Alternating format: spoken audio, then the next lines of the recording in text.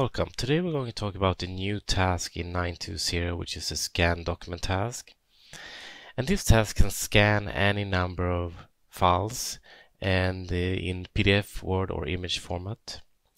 And the real world scenario would be that you might have invoices coming through files or through email that you want VisualCron to process and extract the data from these invoices.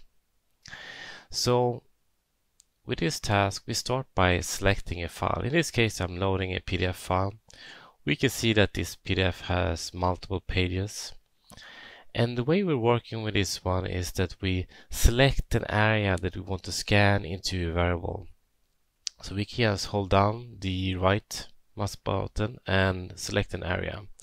So what happens then is that it will immediately start scanning. It will also detect the type of area that we want to scan. So we're able to scan this as text into a table or as an image or scan a barcode. And we can add any number of these scan areas. Once we have selected an area, we are also able to move it around and drop it somewhere. We can change the way the data is interpreted by selecting the table type. So I'm selecting a table here and we select as table.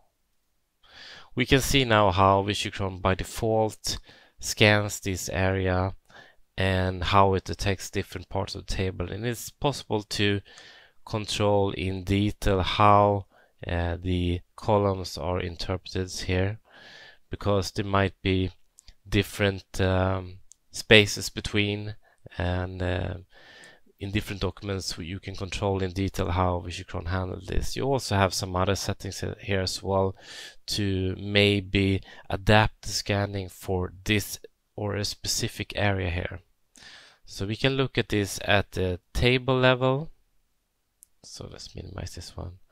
And we can see how the data is interpreted here. And we can look at this at the text level. We then also have the ability to save the output in different ways. So by default, an area like this, so you can see that it's auto named here. We can rename it. So this is variable 0 and this is variable 1. And by default, these are stored as task variables, so they are available in the result of the task. But you can also store this as a job variable and save directly to file. So when saving directly to file, it might be interesting if you want to save an image as well. But when scanning an image, so we select an image here, maybe a logo type or something, and we select it as image. The output here, the text output for this variable is a base 64 version of this PNG image. But you can also save it directly to file here as well. So this task, as you can see, is very versatile how you can use it, select different areas and extract certain parts. It's easy to move around. As you see, you can easily delete an object here, move between the ones to see the different values here. There's a file filter built in as well, because now we are on the Scan Properties tab where we are working with a sample image, an image that we expect is coming in some way. But you can use then the actual file filter to filter out the file that you want to work with among any other files. So this is the new scan document task.